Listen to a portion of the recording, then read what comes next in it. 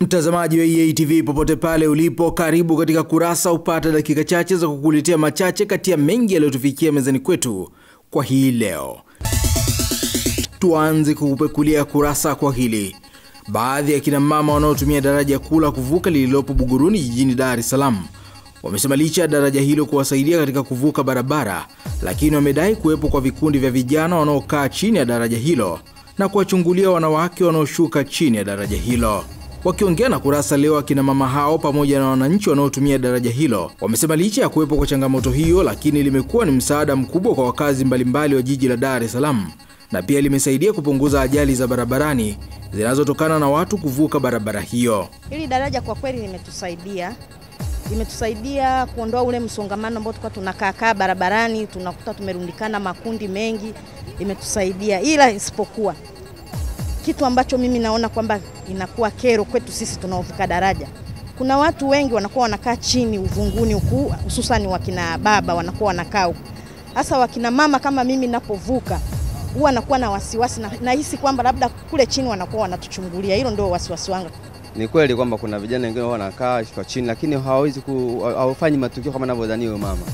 Wapo katika hali ya kupumzika kama jinsi ambayo tumetengenezea daraja, namna ameenda kutoka labda na rafiki yake au na kampani yake au yote mgeni kama kumpokea, namna kumsubiria, labda ameongozana na ndugu yake aenda kakaa pembeni akanamsubiria badala kusimama barabarani au kusimama sehemu ambayo sio salama zaidi.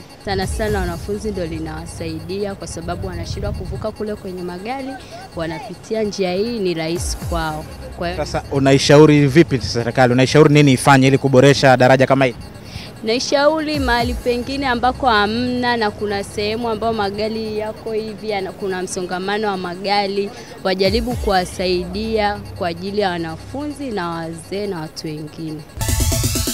Tuendelee kukupekulia Kurasa kwa hili. Wafanyabiashara wanaotengeneza thamani mbalimbali za jikoni katika soko la Veterinari jijini Dar es Salaam wameliomba shirika la viwanda vidogo nchini SIDO kuwatembelea na kuwapa elimu ya namna ya kupata masoko ya bidhaa zao kutokana na kuwepo kwa mwamko mdogo kwa Watanzania kununua bidhaa hizo. Akiongea na Kurasa leo, mwenyekiti wa wafanyabiashara hao Bwana Renatus Francis amesema wanakabiliwa na changamoto ya kukosekana kwa wateja, hali inayochangiwa na Watanzania wengi kutokuwa na utamaduni wa kupenda bidhaa zinazotengenezwa hapa nchini. Kwa kweli sisi katika kujiunga SIDO bado hatujashirikisha.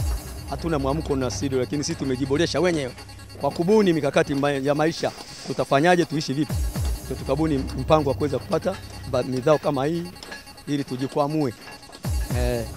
SIDO inaelezea kwamba inaweza kaja katika upande wetu ikatupa changamoto, tukaelewa, katupa semina ya kuweza kushirikiana na SIDO, na sisi tunakubaliana na swala hilo, lakini hatujawahi kupata SIDO wakaja kutembelea kuona je tuwasaidiaje watu kama hao.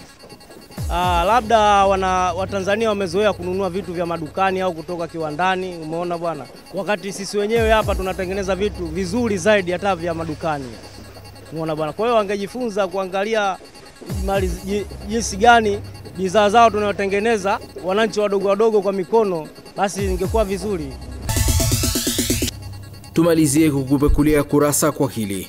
Wananchi wanaoishi eneo la Mikocheni kwa Kairuki kupitia barabara ya Regent jijini Dar es Salaam wamesema kukosekana kwa mitaro ya kupitisha maji katika barabara hiyo kumesababisha kuharibika vibaya kwa barabara hiyo, na mvua zinaponyesha maji kutuama katikati ya barabara.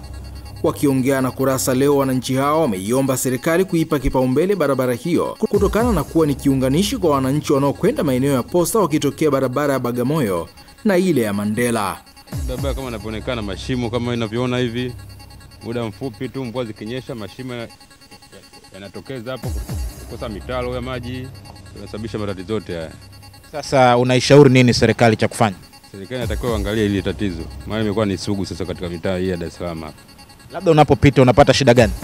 Shida inapatikana hapa, gari ziwa zinaumia sababu gari ziko chini hizi. Basi matatizo hapa na pale yanatokea. Kwa kweli tunapata tabu sana sisi madereva tunaopita hapa, na si tu kwamba sisi madereva, hata kuwapita kwa miguu, kwa sababu inapokuwa imejaa maji kama hivi, mbona na makorongo kama hivi, huwa tunaharibu vyombo vyetu. Kwa hiyo naomba serikali kwa kushirikiana na manispaa kujaribu kuangalia ili barabara wanapotengeneza wajibu kuweka mitaro imara ya kuweza kupitisha maji ili kali kama hii isiwe ikajitokeza tena. Mtazamaji, tumekufungulia na kukufungia kurasa kwa machache kati ya mengi yaliyotufikia mezani kwetu kwa hii leo. Tafadhali usikose kutazama kurasa hapo kesho, na pia usisite kututumia maoni yako kupitia barua pepe yetu ya kurasa@eatv.tv. Kwa niaba wale wote walioshiriki kukuletea kurasa, jina langu ni Elikunda Materu. Endelea kutazama vipindi vinavyofuata hapa EA TV. Kurasa.